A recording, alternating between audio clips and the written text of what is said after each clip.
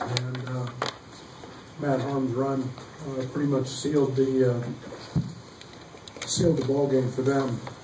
I loved the first half. I loved our fight. I loved our competitive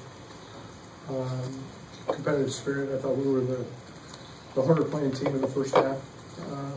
But Alan Griffin was terrific, getting on the offensive glass.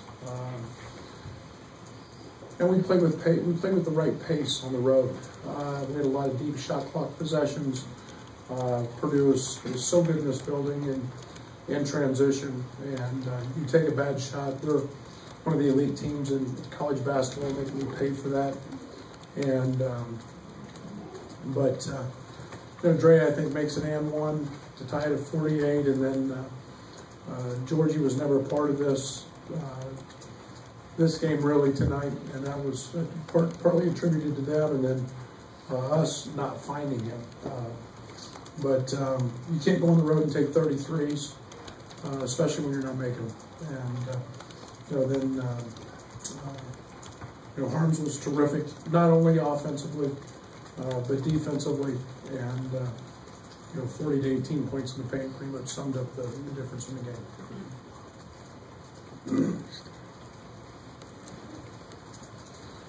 Brett, different starting lineup tonight. Was that the strategic reason? Was it disciplinary reason? No, it was just I thought Trent was pressing a little bit. Dre's been really, really good. Didn't take long for Trent to get in there. I thought it was just about getting settled on the road in a tough environment. Dre's become a terrific leader. He gets us into offense. I thought he did a good job of that. DNP for Adonis. Me.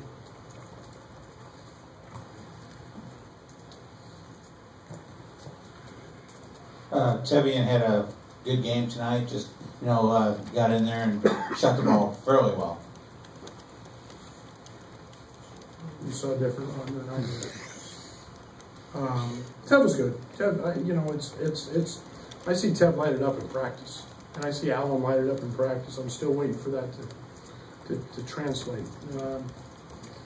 Great effort by Tev. Great effort by Alan. We see what they both can do defensively. We see what they can do on the offensive glass, and yet we know they're really good shooters, and we're taking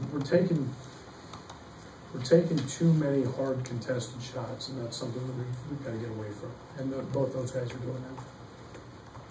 Trent and AJ both talked yesterday about finding that edge that you guys had. You put together that winning streak. Do you feel like maybe you got closer to that tonight than especially we played hard.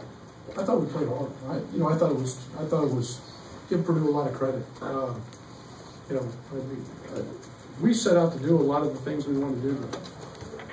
I've yet to watch a film of Grady Eifert. Didn't even get an offensive rebound. We held him to 2, which was pretty good. And Nogel was the guy who got a lot of offensive rebounds, won the Indiana game with rebounds. He didn't get any. Now, Harms hurt us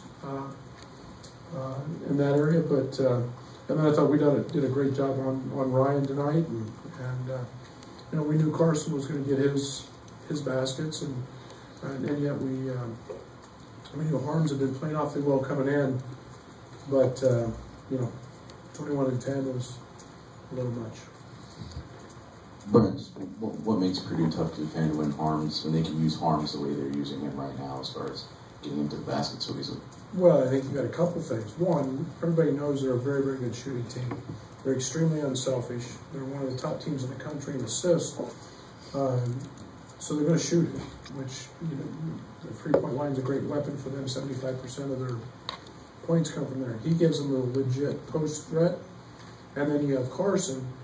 I don't know. He's got to be, I'm going to draw a blank, but he's pushing 175, 180 free throw attempts. That gets all 3 of those bases covered pretty well. Perimeter shooting. They offensive rebound like crazy. They're top 15 in the country. So you add Matt to that, scoring in the paint. This becomes a very, very, very efficient offensive team. Brett, Trent obviously hasn't been as efficient lately. Io maybe not as efficient lately. Georgie, this game. Is there anything you're seeing with those guys, or is this just a tough team? Welcome to the Big Ten. A lot of good players, a lot of good coaches. Real quick, just want to ask another question about Carson. Just how difficult is it to deal with him when he's going downhill like that, basically, when he's attacking off the dribble as opposed to, taking a lot of outside shots? Well, I don't think it's any secret. I mean, I'd rather have him shoot 2s and 3s. And I think it's pretty evident that he's not going to pass. I don't know, did he have an assist tonight? I can't even see this. No, he didn't. So, and 6 turnovers. It's give and take with Carson. And, we thought we could bother him with pressure. And yet we know when he goes, he's going to go and try to get fouled. He's not going to pass it. So, that's the give and take with a really good player. You had an answer for Purdue's run there to start the second half and tied it up. Yeah, 48. Just what maybe didn't do the second time when they got another one going?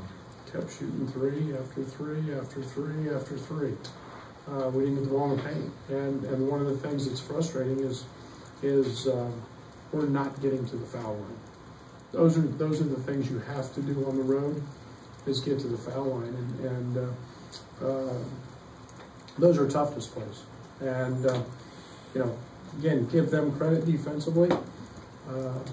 I thought we took a couple really quick, hard contested threes, and those will come back to bite you every single time. And the first half, we just played with great pace. We had the shot clock under 10 a bunch, and were effective and got on the offensive glass, and that's the way you have to play on the road.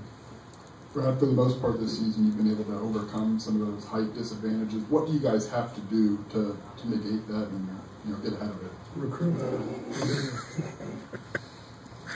I mean, sometimes your best post defense is your perimeter defense. And we still have by far and away the fewest post touches of any team in the Big Ten allowed. And but again, tonight it was you got to have ball pressure. You got to take that away. In the first half they had 3, and I know that we just allowed a wing catch. And when you play like we do denying, you can't allow those. Anything else?